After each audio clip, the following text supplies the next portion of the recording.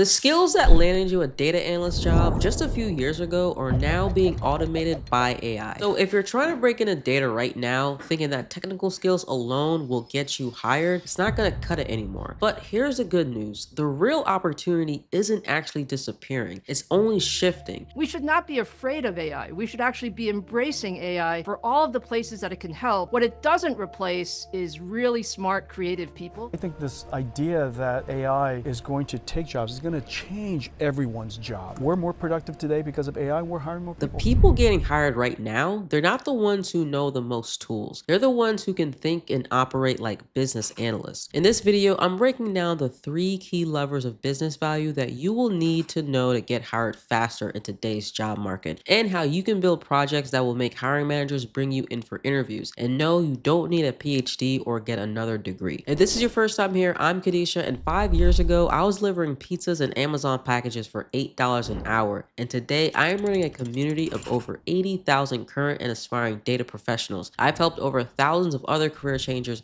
break into data analytics without going back to school and wasting time and money on courses that just don't work. And if you ever want to work with me to land your first job in data analytics, click the link in the description. Now let's get started. Okay, starting with lever number 1, risk, protecting the business. The first lever of value is showing that you understand how to help companies protect what they already have. And this is where most aspiring analysts completely miss the mark. They think data analysis is all about growth, finding new opportunities, increasing revenue, optimizing campaigns, but they don't realize that before a company can grow, it needs to stop the bleeding. Every single business is constantly at risk. I'm talking about operational failures that can cost millions, compliance issues that can turn into lawsuits, or inefficiencies that can quietly drain budgets month after month without anyone noticing. A company could have the best marketing campaign in the world, driving new customers to your business, but if you have a fraud problem eating away at your revenue, all that growth is just covering up the leak. You're not actually moving forward, you're just treading water. And when it comes to cyber crimes, the average cost of a data breach in the US alone is about $10 million,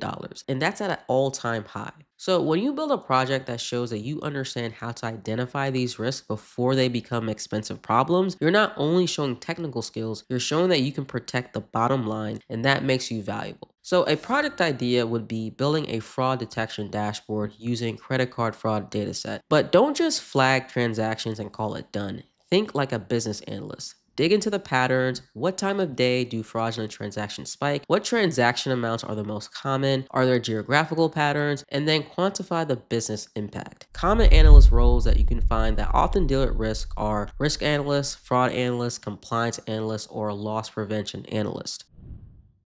Now let's get on to lever number 2, revenue. The second lever of business value is demonstrating that you know how to help businesses grow. AI can tell you that sales went up or down, but your projects need to show that you can interpret why and recommend what to do next. This means identifying which products or customers drive the most profit, identifying opportunities to increase conversions, or using forecasting to guide marketing decisions. Businesses that leverage data for customer experience can increase their bottom line by up to 8% above their competition. Now here's your project idea, one that will set you apart from the competition. There are tons of e-commerce brands out there run by online creators or small business owners that would love free sales analytics. Reach out to them and offer to analyze their sales or Shopify data for about 30 days. Analyze performance by product, region, and channel, and then present a consulting style presentation of your analysis and recommendation. You get real-world experience and they get valuable insights, and you walk away with a case study that proves that you can drive revenue and a story you can tell in your interviews. Common analyst roles in this space include sales analyst, marketing analyst, pricing analyst, growth analyst, product analyst, or e-commerce analyst. Okay, now third lever, retention, sustaining the business. The third lever, and one that's most commonly missed, is showing that you understand how to help companies sustain what they've already built. And I'm talking about both customers and employees. Most aspiring analysts think retention is about keeping customers happy, but that's just half the story. And if you can show hiring managers that you understand both sides of retention, you're going to separate yourself from everyone else. A known fact in business is that it's way more expensive to acquire a new customer than it is to keep an existing one. We're talking 5 to 25 times more expensive depending on the industry. But companies still chase and obsess over new customer acquisition while their current customers are quietly walking out the door. So when you build a project that shows that you understand how to identify why customers are leaving, predict churn before it happens, and recommend specific interventions to keep them around, you're not just showing technical skills, you're showing that you understand how to protect recurring revenue. Okay, now let's talk about employee retention. Companies are bleeding money from employee turnover, and most of them don't even realize how much it's costing them. Employee turnover in the US alone costs businesses about $1.8 trillion a year. And it's not just the cost of recruiting and onboarding, it's loss of productivity, lost institutional knowledge, and decreased morale, and a ripple effect on the whole team. But here's why companies need analysts: to get visibility into why people are leaving. Is it bad management? Is it compensation? Is it the workload? Is it lack of growth opportunities? They're just guessing, and guessing is expensive. So when you build a project that analyzes attrition rates, connects turnover to specific factors like manager performance or workload, and identifies what actually drives engagement or burnout, you're showing hiring managers something that they rarely see. Someone who understands that data isn't just about customers, it's about people. Now you're showing that you're not just a data analyst, you're someone who understands the full picture of business health. You understand that retention isn't just about customers, it's about people serving those customers. Common analyst roles in this space include customer success analyst, retention analyst, customer experience analyst, people analyst, and HR analyst.